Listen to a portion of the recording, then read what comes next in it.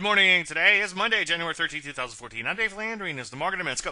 Well, the P's at a little higher, and here, better than a poke in the eye, I suppose. As you can see, not much forward progress as of late, but hey, they are just shy of all-time highs. You certainly want to argue with the market that is at new highs. Speaking of new highs, NASDAQ just off a multi-year high. It's hit a little bit better today than the P. It's up nearly a half of a percent. Rusty, big winner on the day. Internally, things were fairly strong, as you would imagine, with the broad-based index like the Rusty up over 0.5%. It closed at all-time highs. Some of these areas at low levels beginning to bottom out, like gold and silver, forming bow tie patterns there. Email me if you need that. Drugs, drug delivery, biotech, health services, all these areas remain in fairly strong uptrends. And most other areas, for the most part, remain in uptrends too. Just randomly pick a few areas in here. So continue to focus on the long side, but as usual, we'll take partial profits as offered and honor your stops. Any questions? Dave at DaveLandry.com. I'm Dave Landry, and you just heard the Market in a Minute.